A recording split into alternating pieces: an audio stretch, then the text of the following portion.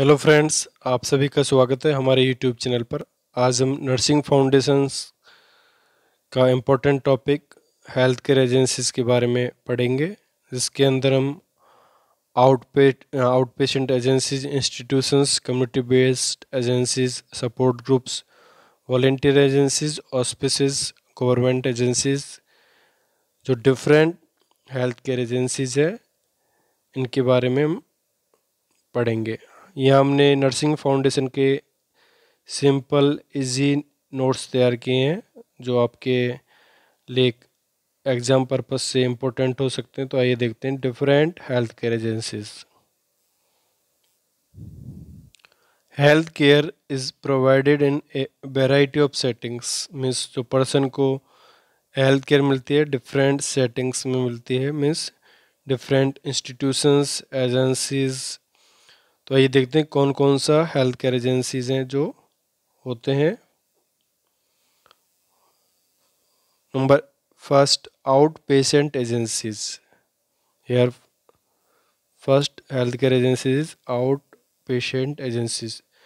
Client who do not require hospitalization can receive health care in an alternative such as clinics or other ambulatory care services. Means जब client hospital में भर्ती नहीं होता, उस conditions में patient को जो अल्टरनेटिव सर्विस मिलती है, जिसमें वो क्लिनिक्स या एम्बुलेटरी केयर फैसिलिटीज़ को अवेल करता है।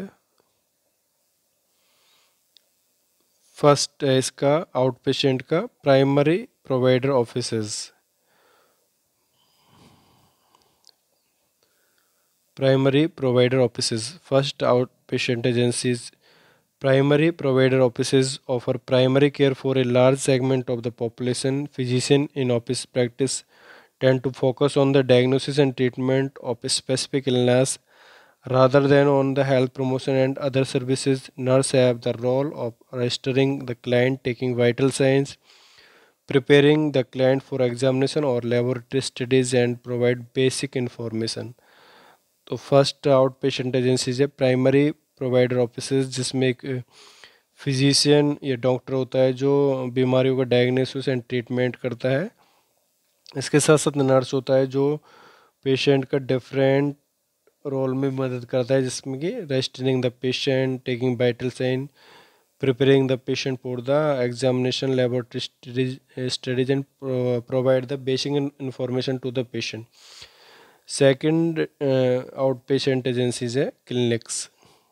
Here clinics, they may also exist in the form of group practice of the physician, a nurse, run ambulatory clinic or a community.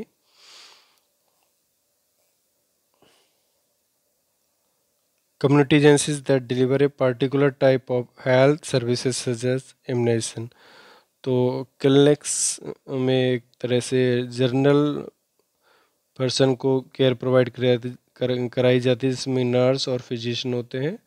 एक तरह से यहाँ पर एक ambulatory community based services patient को प्रोवाइड कराई जाती हैं, जिसमें जैसे कि एग्जांपल में इम्यूनाइजेशन है इसका। Next, ambulatory care centres, this is the third outpatient agencies.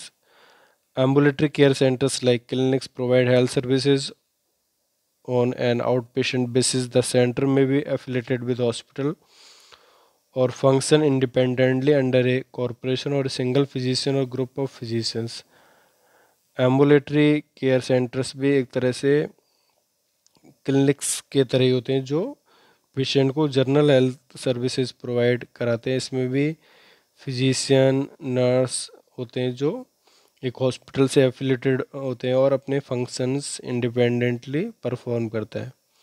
तो ये था out patient agencies. Number B, institutions.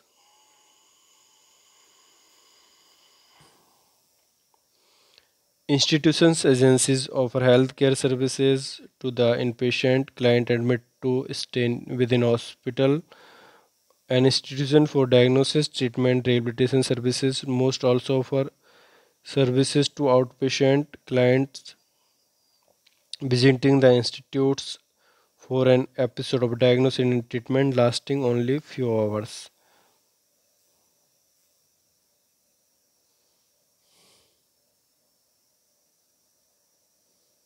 Second type के agencies institutions means health care centres और हॉस्पिटल्स जो पेशेंट का एक तरह से एडमिशन करते हैं हॉस्पिटल में for the diagnosis treatment and provide rehabilitation services. इसके साथ साथ इंस्टीट्यूशंस आउट पेशेंट सर्विस भी पेशेंट को प्रोवाइड कराते हैं। इंस्टीट्यूशंस का फर्स्ट है हमारा hospital. It is the major agencies of healthcare system. Client come to hospital for diagnosis and treatment and remain hospitalized until almost full. तो institution में first service hospital के through provide कराते हैं जिसमें कि पेशेंट अपना डायग्नोसिस कराता है, then treatment of the disease identified disease and hospitalise until the fully recovered means जब तक वो ठीक नहीं हो जाए तब तक वो हॉस्पिटल में ही स्टे होता है। नंबर नेक्स्ट इंस्टीट्यूशन है सब अक्यूट केयर। सब acute care unit designed site that provide medical speciality care for the client. Generally client who have suffered an acute illness, injury, or worsening of disease require continued hospitalization are candidates for subacute care. Subacute units are located in hospitals as well as skilled nursing and rehabilitation facilities. Hospital के अंदर ही सब acute care unit होती है जिसमें patient को acute illnesses का treatment दिया जाता है। Number next extended care facilities. An extended care facilities is an institution provide intermediate and long-term care, nursing or custodial care for client recovering from acute illness or chronic illness or disabilities. Extended care facilities एक तरह से patient जो acute illness या chronic illness या disabled हैं उनके लिए एक एक्सटेंसिव सर्विस और लॉन्ग टर्म केयर प्रोवाइड किया जाता है। तो ये भी इंस्टीट्यूशंस के अंदर है। The intermediate care, this may include administration of intravenous fluids, wound care, physical rehabilitation। Long term care में long term care facility nursing home provides.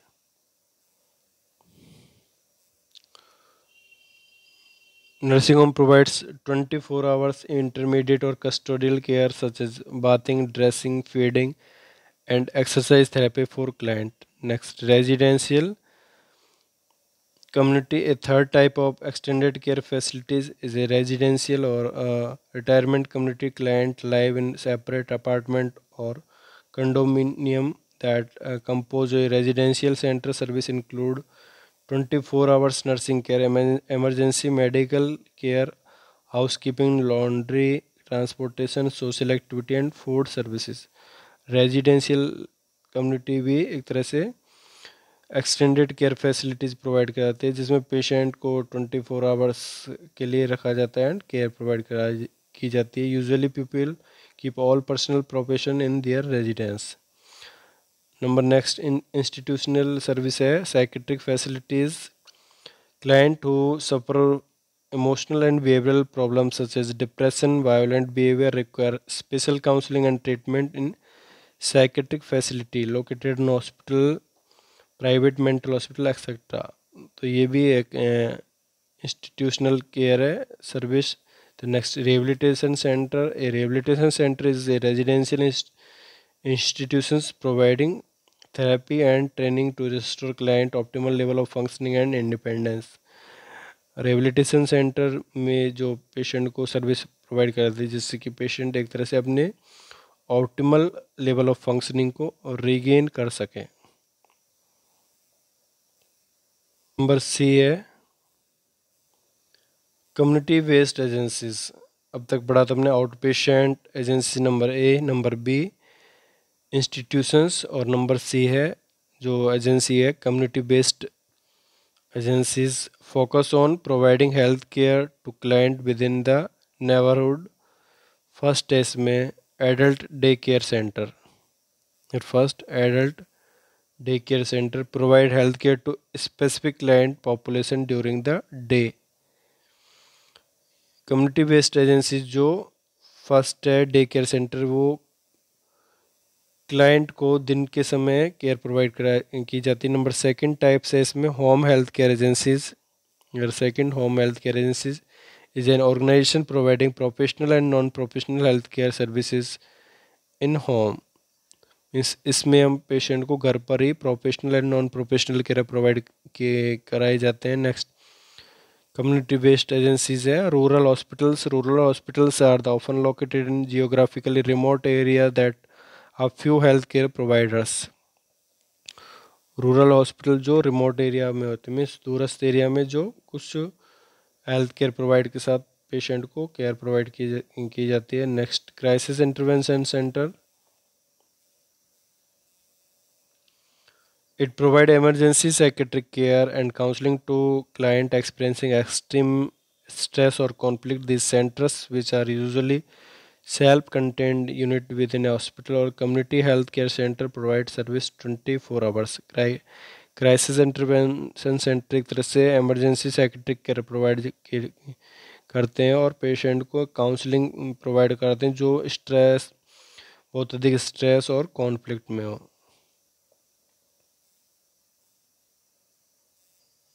Number next D है सपोर्ट ग्रुप्स। यार नंबर डी सपोर्ट ग्रुप्स, इससे पहले हमने पढ़ा था out patient agencies, institutions, community based agencies, और number D support groups.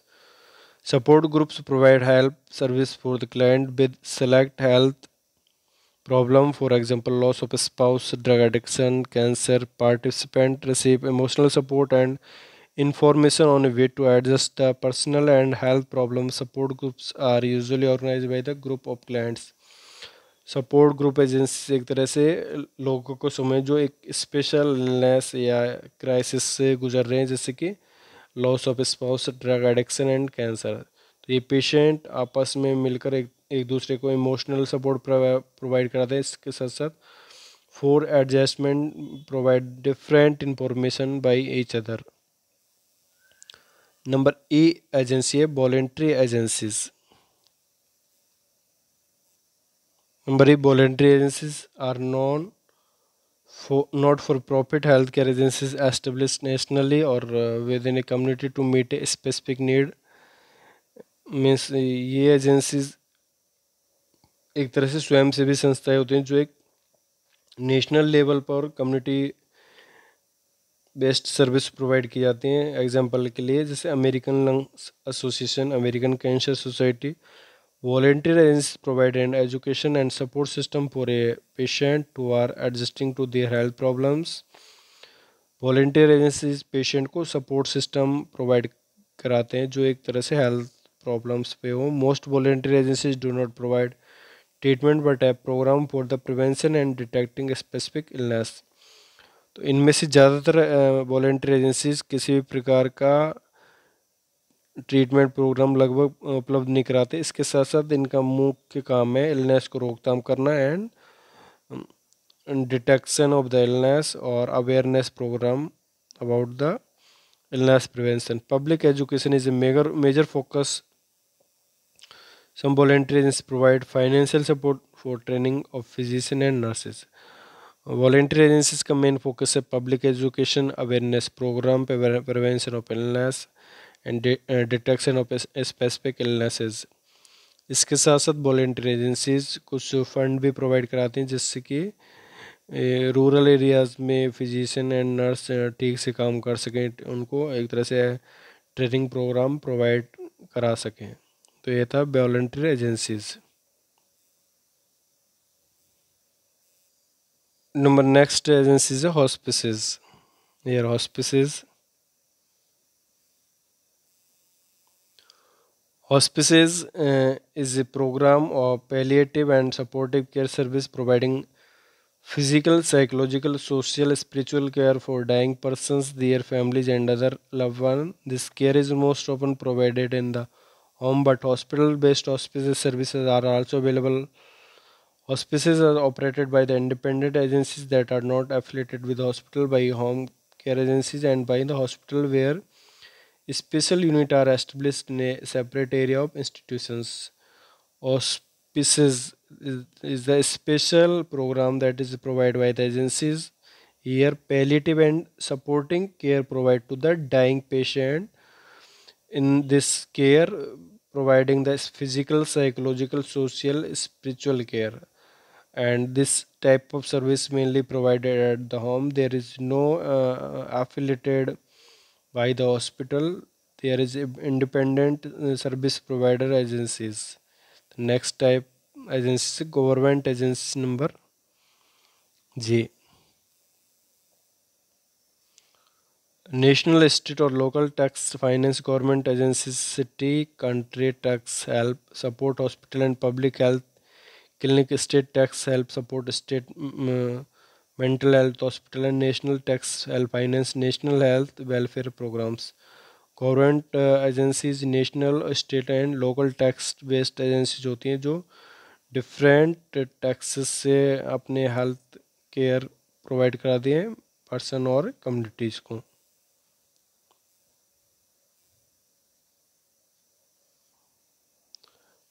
इनमें से कुछ हेल्थ के एजेंसीज हम यहाँ देख रहे हैं.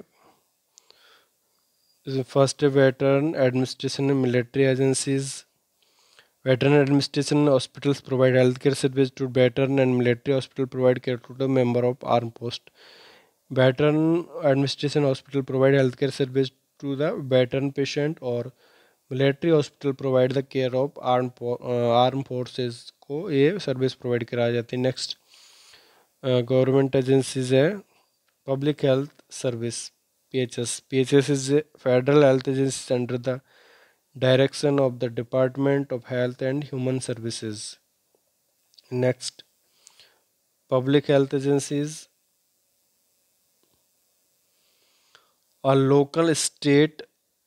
Here, public health agencies are local, state, and federal agencies that provide public health services at local, country, and state level or federal level. Public health agencies local level पर, state level पर और federal level पर persons को health care services provide कराई जाती हैं.